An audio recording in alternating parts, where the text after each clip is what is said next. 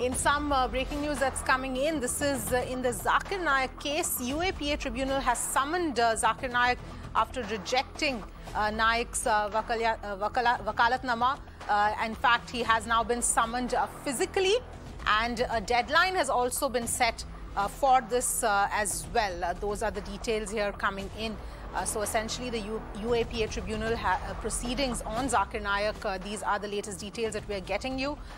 Bhavtosh joining us for more on this. Bhavtosh, if you can take us through these latest developments.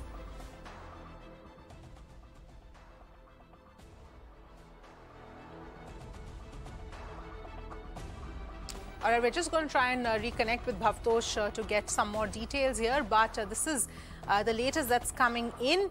In fact, the tribunal has said, and I'm quoting here, if Zakir Naik wishes to appear through a lawyer, he is bound to file vakalatnama in proper format with the proper authentication, or let him remain physically present. Bhavtosh is back with us. Bhavtosh, if you can take us through these details.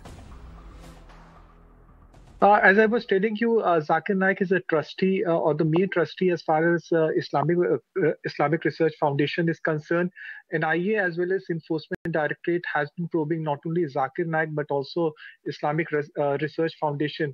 Now, there have been several cases that have been filed against Zakir Naik, and the government last November had again banned Islamic Research Foundation for another 5 years.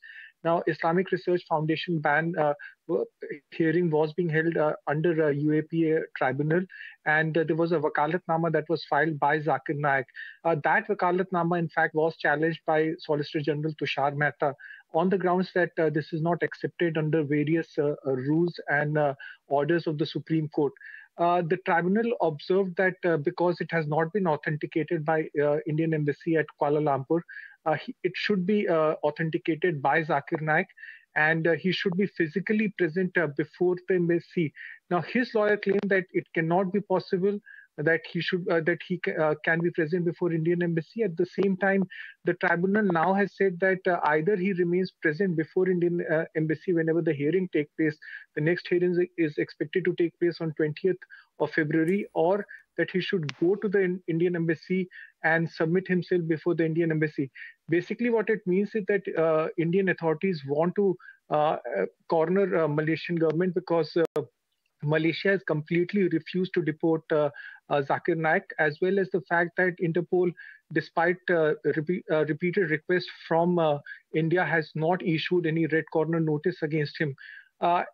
As far as the case is concerned, there have been several charge sheets that have been filed by NIA as well as Enforcement Directorate, and India now wants to make sure that Malaysia deports Zakir Naik, and they want to make sure that Malaysia at least admits that Zakir Naik is on the soil of Malaysia.